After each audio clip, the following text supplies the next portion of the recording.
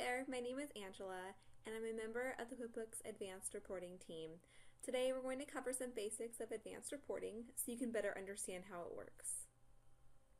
When you first open Advanced Reporting, you'll notice some menus on the top left side of the screen. If you click on List, you can access templates and the Start from Scratch report. You can choose from any of these templates or create your own from a blank report.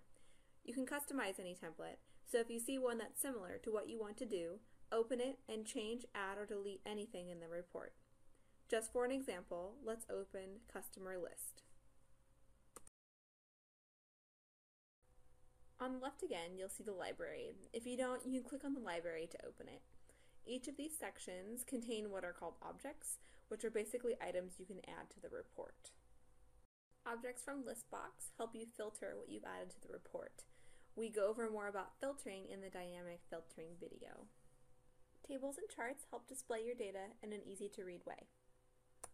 Now we've given you some charts and tables already, which you can modify, or you can create your own by right-clicking at any blank space in the report and choosing New Sheet Object.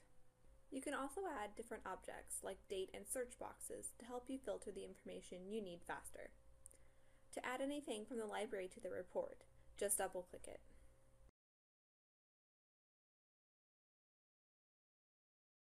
Drag and drop to move it around the report. Well, that's it for now. Thanks for watching, and if you have any more suggestions for a video, please let us know. Bye for now.